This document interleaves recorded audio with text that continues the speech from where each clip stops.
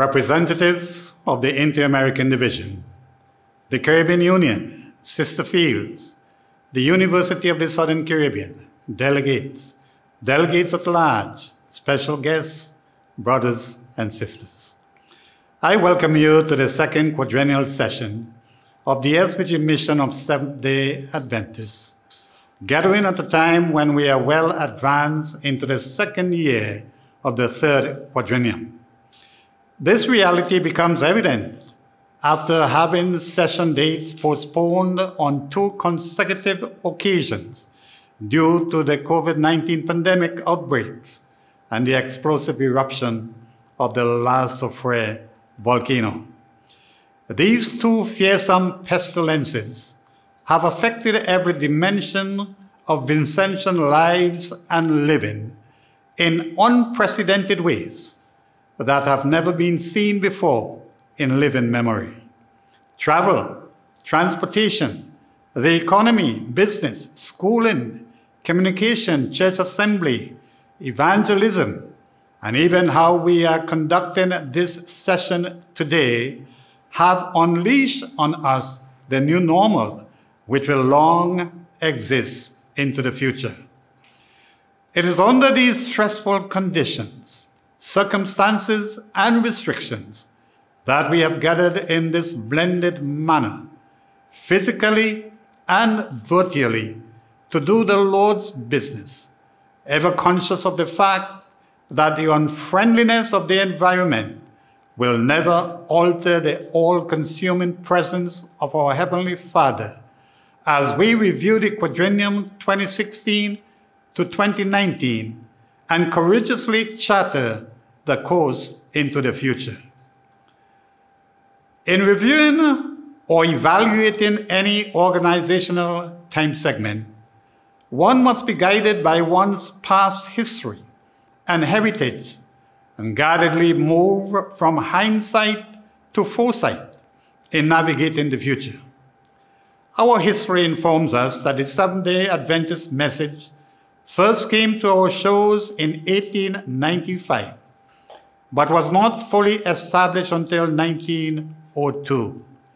St. Vincent and the Grenadines was first grouped with the East Caribbean Conference in 1903, then with the South Caribbean Conference in 1906, where it remained for 70 years. In 1976, structural reorganization was made, which aligned St. Vincent and the Grenadines back with the East Caribbean Conference, where it remained for 31 years. On September 1, 2007, SBG became a region, the first in the Caribbean under the administrative oversight of the Caribbean Union, where it remained until mission status was attained on November 12, 2012. The operational policy of the mission make provision for session to be convened every 4 years. On November 23rd to 25th, 2015, the first quadrennial session was convened under the rubric, Transformed by Grace, United in Mission, Jesus is Coming. A new executive committee was voted to provide leadership, governance, and management of the mission for the ensuing quadrennium. After the installation service on November 26, the committee got down to work and served with pride and passion, conviction, and consecration throughout its tenure. Some 36 executive committee meetings were convened, in which critical and important decisions were taken, using best leadership practices and guidance from policy documents, which included the Holy Bible, Spirit of Prophecy writings, General Conference Working Policy, Caribbean Union Workers' Handbook, the Constitution of St. Vincent and the Grenadines, and the laws of the state. I express my profound thanks and appreciation to the Executive Committee for your guidance and contributions to the decision-making process, of which some were extremely difficult. To satisfy the legal requirements of the operational policy, yearly constituency meetings were held to report and update, discuss and clarify, interact with constituents, and provide answers to any questions. 5 such constituency meetings were held during the quadrennium, of which one dealt strictly with educational matters. At each of these annual constituency meetings, the President delivered what has been dubbed the State of the Mission Address, in which wide-ranging matters were reported on relative to governance, management, achievements, and accomplishments. These meetings were always well attended and conducted in an atmosphere of mutual respect and organizational loyalty, to which I express commendation and appreciation to all delegates and representatives. It is significant to note that our full-time directors increased from 4 under the previous quadrennium to 5 under this quadrennium, with the full-time appointment of a stewardship director to give strategic focus and provide continuing education in principles of stewardship. Spiritual leadership does not negate science, neither does it defy reason. In order to make our pastors more accessible to members, increase efficiency, and improve effectiveness, 3 new districts were created and 8 realigned to move the number of pastoral districts from 10 under the previous quadrennium to 13 under this quadrennium. All pastors were transferred except 1, and all districts have been serviced with full-time pastors. 3 pastors, Carlson Samuel, Shane Franklin, and Kerry Kerr, were asked to carry the dual function of director pastor, to which they were appointed districts comprising of 3 churches and placed within close proximity to the mission office. While we have done the best we could in the placement of our pastors, I am fully aware that there are some pastors who would have preferred to be placed elsewhere. Some churches would have preferred to be grouped otherwise, and some officers and members would have preferred to have different pastors. If everyone is to get his preference, then there would be some districts and parishioners without pastors. Like every one of us, it is essential to note that each pastor has his strengths and weaknesses, areas of giftedness and deficiencies. By and large, each pastor functions reasonably well within his scope of limitation and giftedness, to which we say a hearty thank you. Realizing that time has no holiday, dreams have no expiry date, and life has no pause button, the Executive Committee spared no time in redefining who we are as a mission and why we are here at this juncture in history, what product we are selling, who are our customers, and what distinguishes us from other organizations. In responding to these concepts, we would have redefined our corporate culture, which encapsulates our vision, mission, and values, and articulates our marching orders, like the compass which guides ships to their destinations. So our corporate culture would have reframed our thinking, described the roadmap, and prescribed the rules of engagements to keep us on track to accomplish the mission of the Lord. Like the previous quadrennium, 10 growth goals or developmental targets were identified, to which I now reference and provide a summary of our accomplishments, which will be further fleshed out by reports from other administrators and directors. Goal number 1, growing the church spiritually by glorifying God through vertical and horizontal relationships. Fundamentally, the church is a spiritual entity called out by God to show forth his praises and to tell the world of his matchless grace. The oxygen that sustains spirituality is not man-made, but God-breathed. Therefore, spirituality can only grow, develop, and enhance when there is an abiding, ongoing, dynamic, personal, vertical relationship with God, which will trigger a horizontal, peaceable, loving, gracious relationship with our fellow men. Hence, the spirituality of the members fuels all departments, ministries, programs, and activities of the church, both inwardly and outwardly. Leadership considers it their responsibility to help create the environment to foster growth and nurture believers into a saving, intimate relationship with the Lord. How did we do in this area? The Sabbath school functioned as the engine of growth for all age groups, from the cradle to the grave.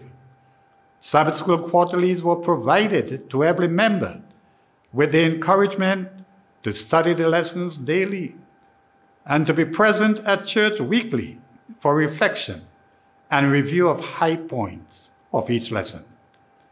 Several special weeks of spiritual emphasis were held, which included, but not limited to, Senior Week of Prayer, Youth Week of Prayer, Family Life Enrichment, Stewardship Education, Health Promotions, Revivals, and Evangelistic Campaigns.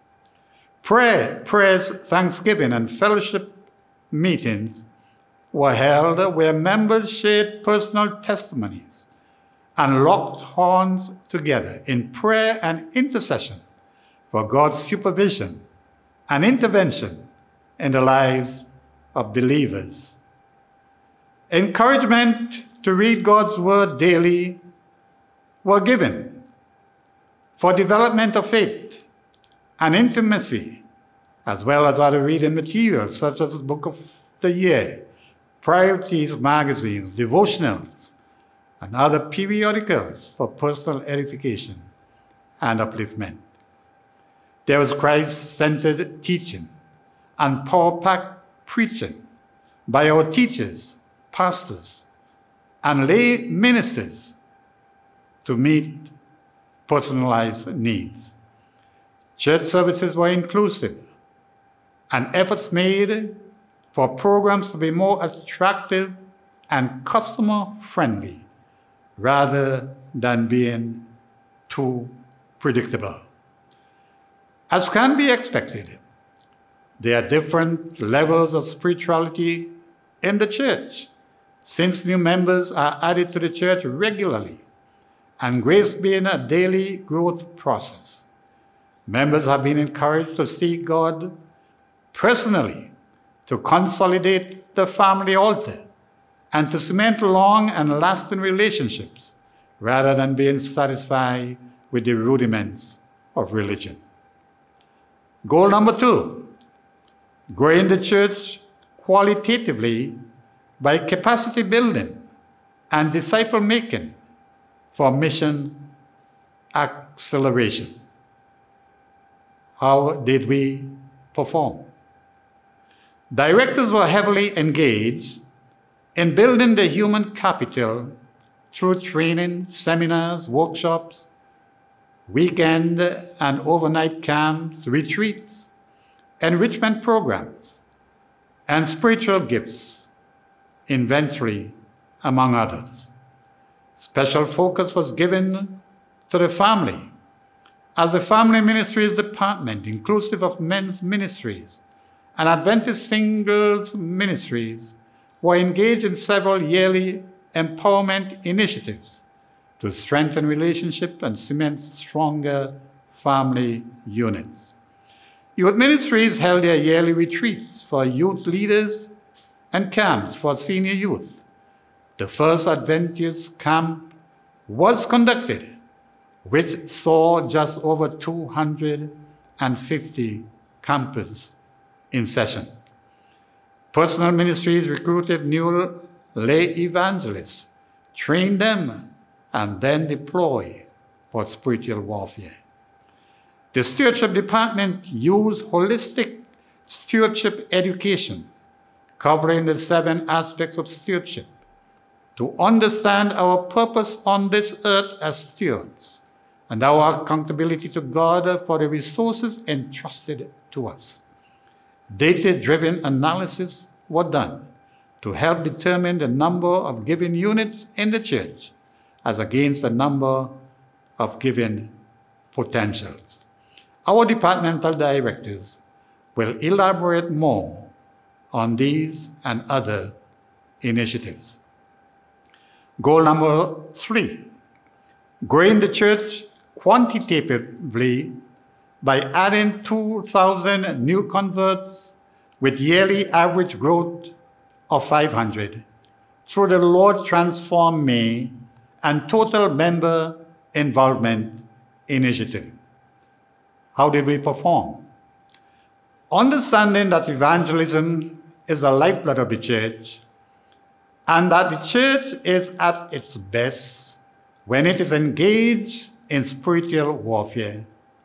The mission was engaged in several soul-winning encounters and initiatives, all geared towards depopulating hell and populating heaven.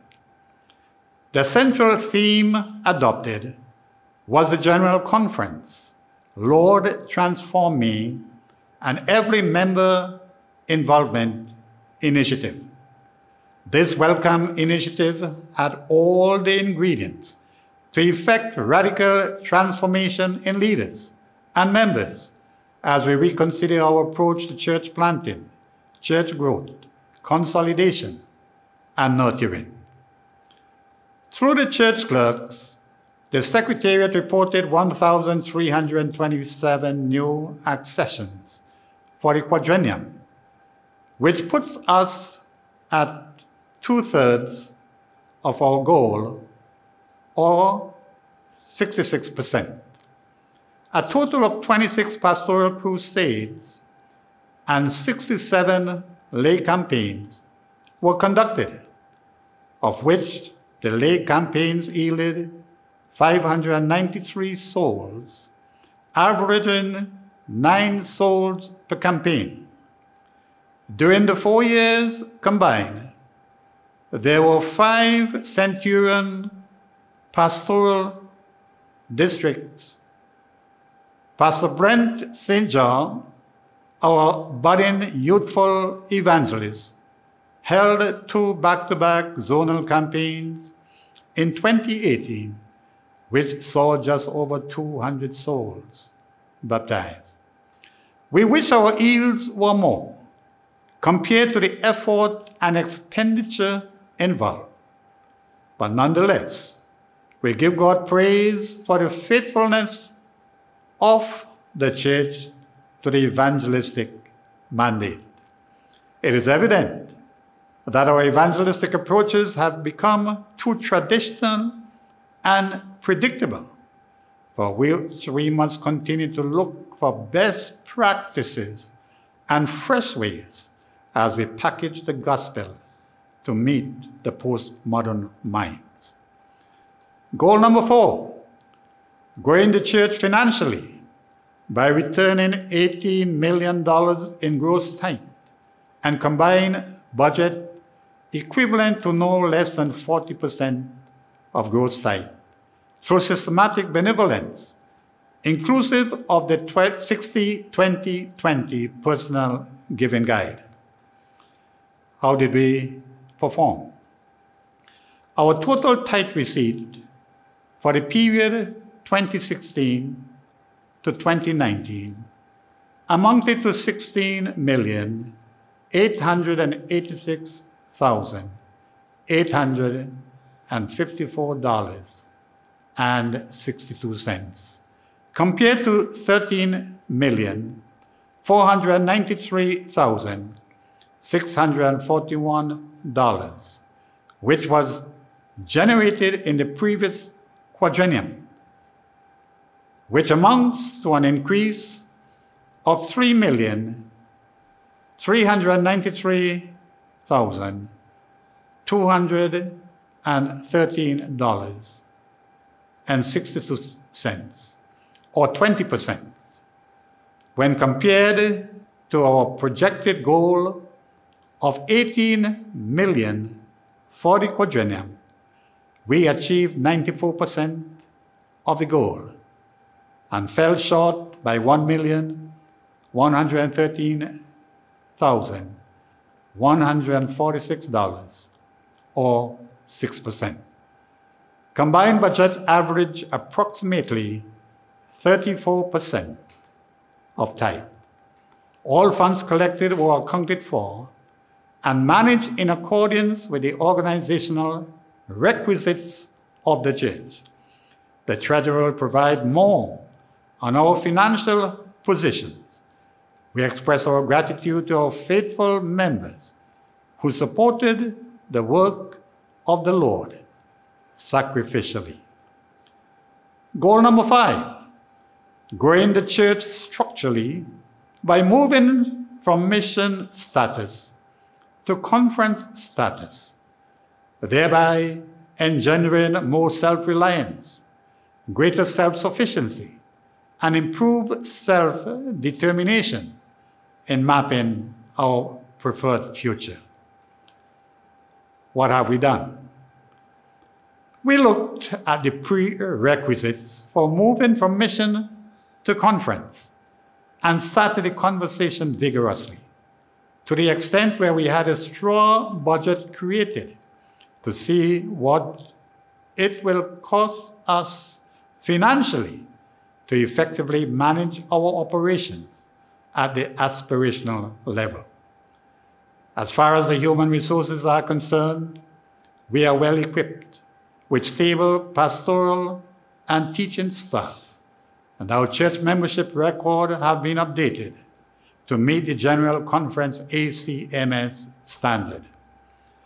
I am of the view that had we achieved the $18 million projected for tithe, we would have been in a better position to request an evaluation from the higher organization to determine our readiness to move to the next level. With the acquiring of our state-of-the-art office complex, the retiring of our curve loan, and with anticipated tithe increases, I believe we would be in a much better position to make the transition during this current quadrennium. I believe that the voices would be louder, the conversations more lucid, and the given potential more targeted as we consider change of status moving forward. Goal number 6, growing the church infrastructurally by completing and dedicating 4 new church buildings, a state-of-the-art modern office complex, upgrading educational facilities, purchasing of available lands, and supporting other construction projects for mission development. How did we perform? Administration has always had an eye open for the acquisition of lands, construction of new buildings, and upgrading facilities in compliance with established building codes and averaging the quality of the building stock in the country. To this end, 4 parcels of land were acquired, 4 groundbreaking ceremonies conducted for the commencement of church construction, and 3 church buildings, and a new spanking mission office headquarters complex were dedicated to the glory of God and for service to humanity. It goes without saying that the flagship infrastructural project during the Quadrennial was the acquiring of the Shepherd's Building adjacent to the dental clinic, which was modernized, beautified, retrofitted, and furnished to become the state-of-the-art headquarters office complex, accommodating 14 offices, a boardroom, conference room, reception hall, 2 guest rooms, and a rentable space to facilitate any business venture or operation. The building became ours on the 14th of July 2017, after which a Thanksgiving service to signal commencement of transformational works was held on the 16th. The building was dedicated on April the 21st, 2019, with much fanfare, display, and thanksgiving.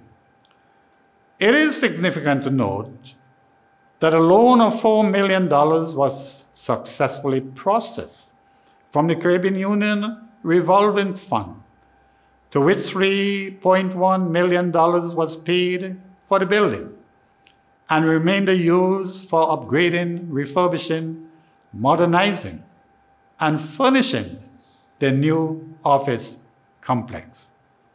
The loan plus interest, which amounts to $4.6 million, was successfully amortized over a 4-year period, which ended July 31st, 2021. How did we make this payment possible?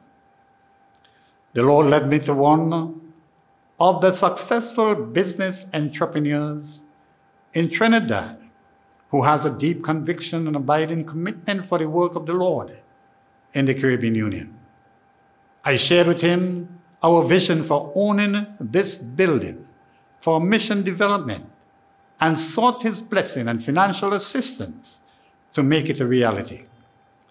After many thoughtful discussions and prayerful considerations, he agreed to help finance the repayment of the loan over the 4-year period to the tune of $5 million Trinidad dollars. Elder Mahez Raghunath, our primary donor, lived up to his pledge and commitment, to which we owe an enormous debt of gratitude and appreciation for his abiding love to the Lord and his timeless generosity to the church in St. Vincent and the Grenadines. To our churches and loyal members who supported this venture, we owe similar gratitude and appreciation for their ongoing financial commitment and sacrifice in the repayment of our mortgage. We cannot ever forget Elder Franklin Haynes, civil engineer who managed the project and spearheaded the renovation works for well over a year without requesting a cent for his efforts, such as being his sacrifice for the Lord's work, to which we say again, thank you, Brother Haynes.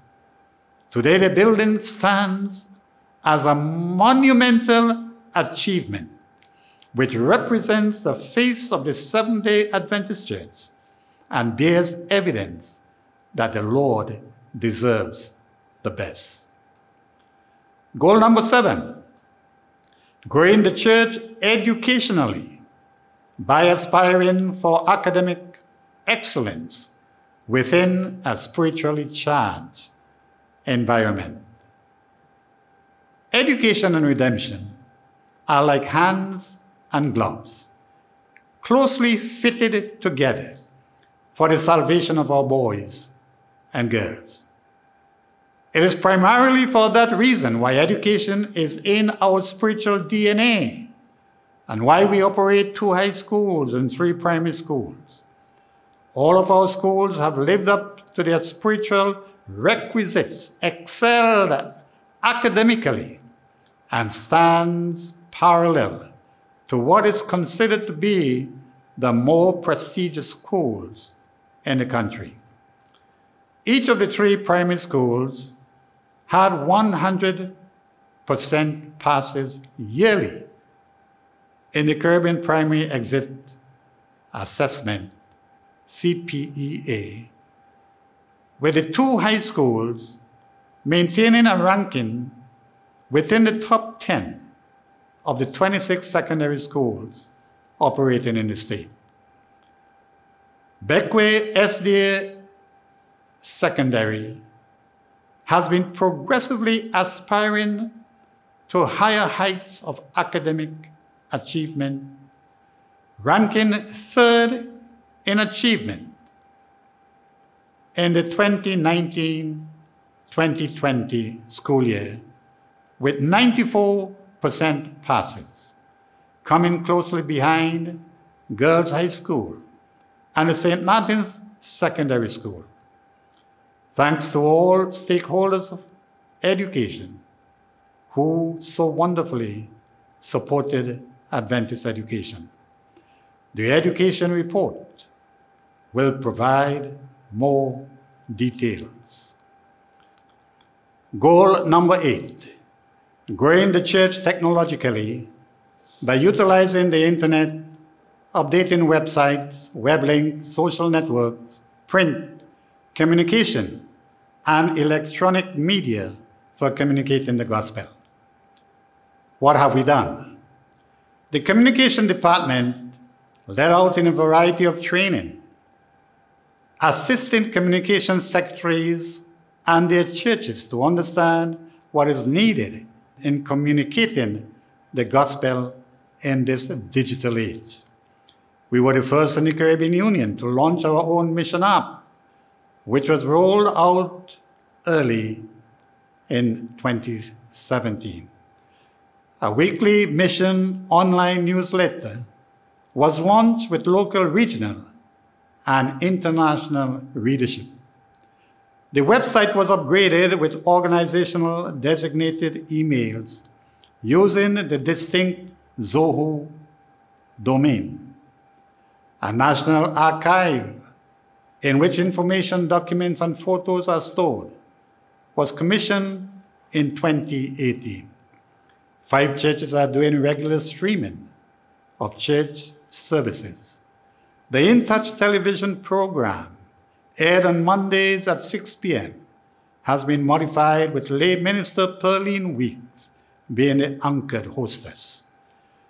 The New Life Radio broadcast, aired on Thursdays at 6:15, is anchored by the pastors. The president communicated regularly with his pastoral letters to the church for information sharing, encouragement, inspiration, and mobilizing members for programs support. The print media carried yearly independence and Christmas messages from the president.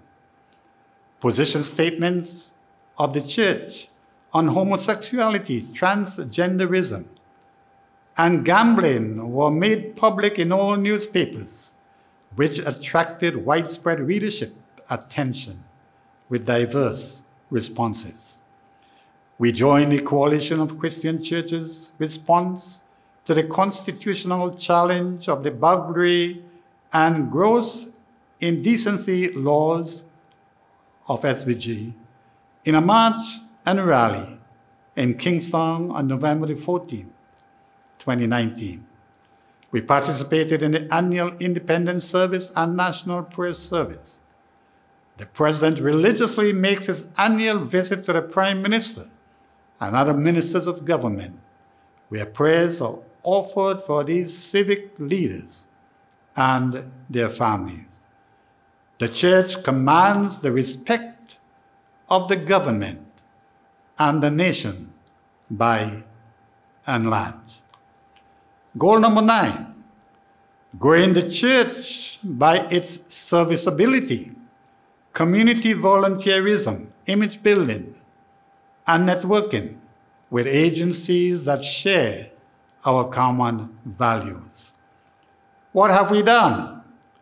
On the 27th of October 2018, at Victoria Park, on the occasion of the 38th National Independence Parade, the Pathfinders were invited to perform the national display with the formation of the number 38 in the center of the parade square, before a physical audience of approximately 10,000 and viewing audiences on television and the World Wide Web.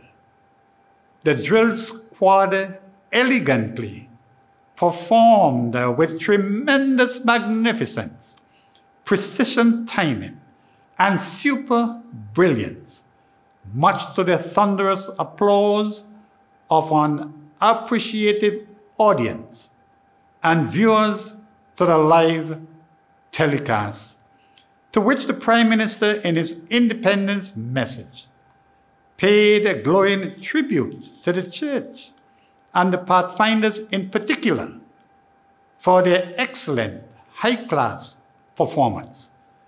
The administration was so impressed that a reception was held in their honor during the convening of the year-end Executive Committee meetings.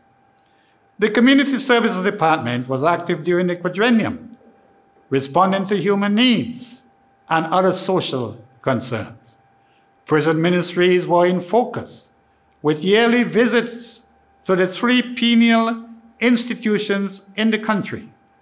15 inmates surrendered to the Lord and were baptized while in incarceration.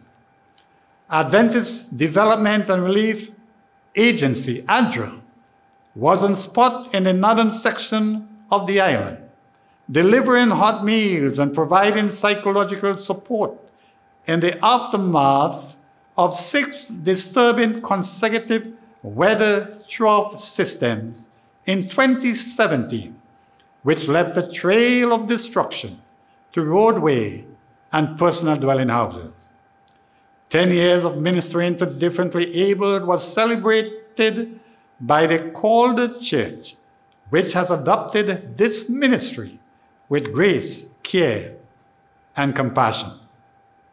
Over $50,000 was contributed from our disaster fund to Haiti in the aftermath of Hurricane Matthew, Dominica and the Northern Caribbean Conference in the aftermath of Hurricane Maria and Irma, and to the Bahamas in the aftermath of Hurricane Dorian.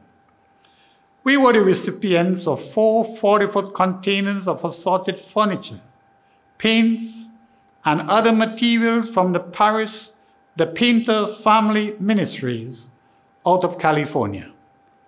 His family traveled to St. Vincent during the summer of 2018, where they provided a paint and performed paint jobs on 2 church buildings, Mountain View Adventist Academy, Marian House, and the Peace Memorial Hall. We hosted the His Love Choir from the University of the Southern Caribbean, which inspired the church, motivated students, and electrified the nation with their sweet, angelic, contemporary musical recitals and promotion of the university. The Prime Minister held a reception at his residence on their behalf, where the choir serenaded the Prime Minister and other invited dignitaries. The Vincentian Adventist American Association sponsored yet another mission project in which children camps were held and backpacks presented to each child. Distributions of health items and supplies were made to healthcare institutions. We were also blessed by the presence and ministry of Dr. Fitzroy Maitland, who once worked in St. Vincent and who presented revival messages during the nights. We hosted the administration of the Caribbean Union in 2018 as they conducted an administrative audit of the mission. A letter of satisfaction and commendation was subsequently received, expressing appreciation from the administration for the manner in which the mission is managed. Goal number 10, growing the church by its heritage and updated history, celebration of significant anniversaries, and appreciation of contributors to mission development. Leadership is driven by our history and our heritage. If we are unaware of our history, then the future stands to condemn us, for we wouldn't know where we are going. It is essential that we be constantly updating our history while celebrating memorable anniversary milestones. In this regard, the SBG Mission's history was updated, inclusive of the dental clinic, Mountain View Adventist Academy, and the Beckway SDA Secondary School, to meet the requirements of the revised Adventist Encyclopedia. Lay Youth Church celebrated their 50th anniversary of their dedication in 2017 under the theme, "Hitherto had the Lord brought us," and continuing. Mountain View Adventist Academy celebrated their 60th anniversary in 2018 under the theme, "Celebrating Our Past, Inspiring Our Future." Kingston celebrated their 65th anniversary under the theme, "May all who come behind us find us faithful." The Vincentian Adventist American Association celebrated their 30th anniversary in 2018 under the theme, "Everything Points to Love." Evesham Church celebrated their 70th anniversary in 2018 under the theme, 70 Years of Blessings, Preparing for Jesus' Coming. The President of the Caribbean Union, Dr. Kern Tobias, was the keynote speaker for this celebration. Paradise Church celebrated their 80th anniversary in 2018 under the theme, "Redeeming the Past, Transforming the Future, 80 Years of Transforming Grace." Appreciation services were held for all pastors and teachers in separate retreats during the Quadrennial. Appreciation services were also convened for all church elders, while appreciation and commendation were expressed yearly to all officers, leaders, and members for contribution to the mission of God's church. Appreciation. I pause to give God thanks for each worker of the SBG mission, irrespective of your status, and wherever you are stationed, whether it be in the office, in our 5 schools, in the districts, at the dental clinic, in publishing, auxiliary services, or helping in the classroom. You are the reason for our successes, achievements, and accomplishments, to which I sincerely express my profound thanks and appreciation. I wish to express sincerest appreciation to all our faithful committed church members who, by your love for Jesus, stayed with him and supported his work during the Quadrennial. To our lay ministers, volunteers, and church officers, special thanks to you for your shared leadership, ownership, and support of our many programs, initiatives, and services. To my fellow administrators and directors, thank you for your shared vision and the ease at which we got the work done. Thanks to all office staff, but especially to Mrs. Sonia MacDonald, Administrative Secretary, for your service of love and commitment. To my understanding, praying soul partner in ministry, my wife Mona, I appreciate your love and devotion, which has made the challenge of leadership much more bearable and tolerable. Thanks to the administration and directors of the Caribbean Union for services rendered to the field, for your belief in our capacity to manage, and for your prayerful support.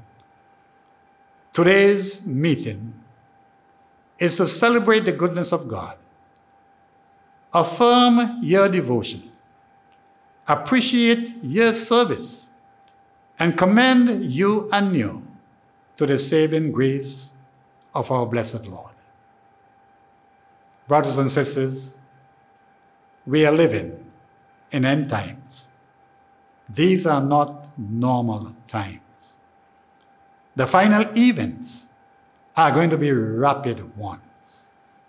I leave you with this slogan: let us wake up, sing up, preach up, pray up, and pay up, but never give up, let up, back up, or shut up until the cause of Christ in SBG and in the world is built up and we hear the final well done from the mouth of our blessed Lord.